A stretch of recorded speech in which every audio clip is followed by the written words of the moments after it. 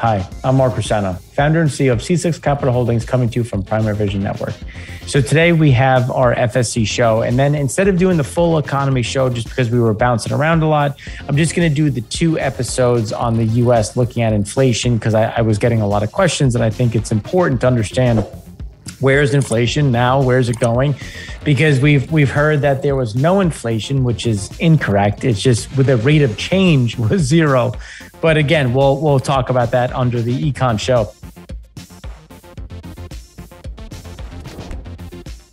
So when we look at just the primary vision frac spread count, we fell by 4. So we went from 289 to 285, and it was really there was just a small decline in the Permian. You know, when you look at where things are going, the smaller basins continue to not have much activity.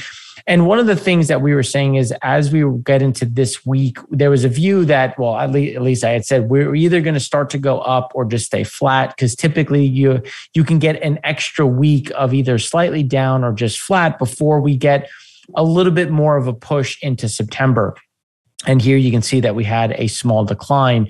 But now with that, we have crude prices that have stabilized. We have the rig count, especially on the crude side, starting to stabilize. This is where, again, we're not going to explode up to 350 spreads, but the trajectory is still very clear up towards that 300 level. Now, it's interesting when you start looking at the EIA data when we're talking about production, because we're right at that 12.2 number. And we do think that there's a little bit of a movement to the upside. But if at the beginning of last year, we had at the beginning of the end of last year, we had talked about a range of 12.2 to 12.4 million barrels a day on an exit rate. And then we had refined it to about 12.2. So here, I think that still holds. We could get some movement to 12.3. But again, we're going to stay fairly close because we don't see a huge surge in activity. Now, things have gotten more efficient. We have dual fracking, simul-frac, depending on your nomenclature. But it's not like we're going to get this huge amount of work. There's a lot of the headwinds in terms of pipe availability. All of those things are getting better, but it doesn't mean they've gone away. So that's what we keep talking about when we're looking at some of these headwinds that continue to come through. So when we take it to the next level, obviously natural gas continues to be supportive. NGL flows continue to be supportive. So we don't see anything that's really going to push down pricing in a way that would hinder the economics, keeping things fairly robust. Now, when we look at just the activity in the market on the rig side, here you can see that there were 3 oil rigs coming in. We lost 1 gas and then down 3 miscellaneous. When you look at it, directional was up 2, vertical up 2, horizontal was down 5. Now, horizontal finally went down. We've had very steady increases where even if the rig count was down, you still had horizontals that have been going up. So this is actually the first time that we've had a decline in the horizontal in several weeks. And that's something where it just shows the activity. Again, we've talked about the DUC count where we already had it starting to flatline. And now we do see DUCs, or drilled but uncompleted wells, starting to increase. So one of the things that we talked about on the EIA show is just we continue to see a lot of this buildup in crude in the Middle East and this slowdown in Asia. Now there's been another headwind in China. They are shutting down another facility, a key area for exports, which is why we've talked so much about some of the issues that are continuing. And it played out again in their data, which we'll discuss next week when we look at how their imports completely underwhelmed, which is a big issue when we're looking at just local consumption within China. Now, we just wanted to talk briefly about because we talk about seasonality. What does seasonality mean? And one of the things that we've been highlighting is that this is very similar to 2017 when you look at just the activity that we're seeing or expecting coming into the end of August into September. And when you look at 2018, you get that white line, you can see that there was that rally really into September. When you look at 2017, something very similar. And then at the same time, when you look at 2015 into 2016, you had those increases. And that's where we expect it. But you can see just from the blue line, or 2022, that light blue line, we've just been very steady pace, and there's been some ups and downs within that, and it's something that we do expect to continue to see that move towards 300. But again, it's really just going to be that push into September, starting to get the back up to 295 spreads, and then really getting that delta of 5 to maybe 10 between September and October. And then every single year, without fail, you have that big drop off once you come into Thanksgiving, and then that slowdown that persists from Thanksgiving into year end. So again, not too much to say in terms of just craziness. It's just that we're not going to 15 million barrels a day of production. It's just that very steady pace. And then when we look in 2023, the exit rate we see there is about 12.8 to 12.9. But that's about it. We don't see another big surge that we've seen in previous or expectations. When I was at Bloomberg, I was saying that Rystad was crazy to think that we were going to have, I think they said 19 million barrels a day of export. It's like production. It's like there isn't enough physical pipe in the ground to manage that. So where are you seeing these numbers? But that's where, that 13.1, we could get there. Again, it's not to say that we will. It's just a very measured increase. And then we get to the steady state. Now, there's always going to be an innovation in terms of maybe refracs or some sort of way to unlock additional crude in place.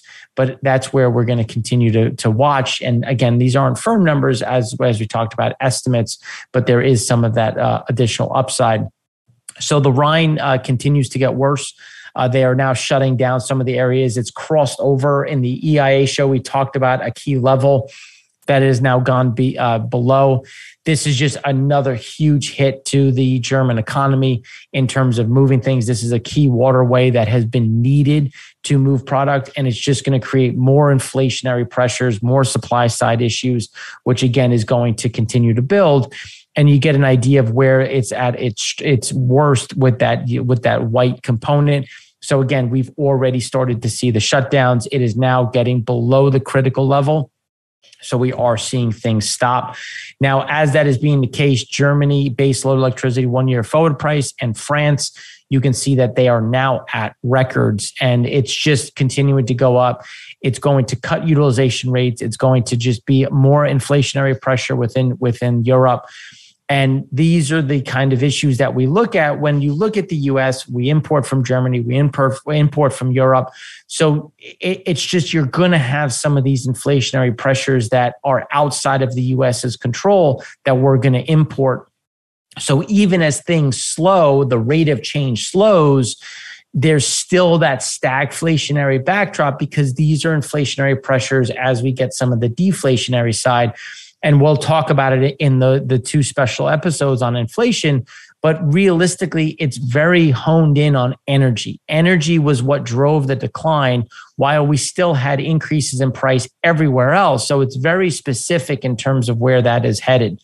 And now when you look at the seaborne oil imports by source, and this is when you consider Europe, it's important to appreciate why the Rhine is important, where a lot of this is coming from, and how is Russia going to replace that? So these are the different pieces when you look at the U.S. When the U.S. is importing a significant amount from obviously other parts of the Americas as well as the Middle East, and then we are seeing more from Africa.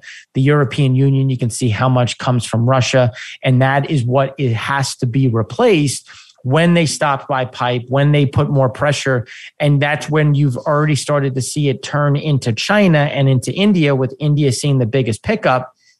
But China is also slowing. Now, when you look at the imports since the beginning of the year, you can see that things have been trending to the downside just based on demand within the region, the amount of crude in storage, and obviously the lockdowns are hitting, where India has been increasing some of their, but the one big piece that we've talked about is that African component, especially in China, where you can see it's shrinking, where in the European Union, it's starting to widen back out. So as Russia drops, we expect more Russian crude to show up, that blue in China and India, and West Africa, or Africa in general, starting to come more into the European Union and the US, just to give you an idea and to try to visualize how these flows continue to shift.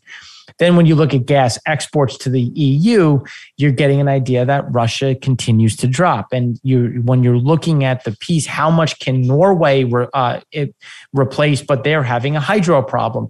They're starting to say, is there going to be a cap on natural gas exports as well as electricity exports from Norway? So that puts some additional pressure to the downside. LNG also coming from Russia, which is going to go away.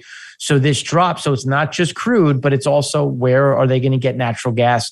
How much can come from LNG? You have China taking more piped gas, which is going to put more LNG in the market, which they can try to absorb and change. But again, these are some of the key problems that are going to continue to arise, keeping those inflationary pressures, that energy cost elevated. And again, it's going to make it a very interesting winter, to say the least, when we look at everything from electricity to natural gas for heating, coal for electricity generation. And the U.S. is really no different. So that's why when we look at energy, we do see some upside to that energy inflation, which we're going to talk about in our special econ episodes, just because we missed the 5. So we want to cover that. But that's what we have for you on today's FSC show. If you have any questions, again, you can find us on the comment section on Twitter. And we always appreciate your support. And thanks for watching. I'm Mark Rossano, founder and CEO of C6 Capital Holdings, coming to you from Primary Vision Network.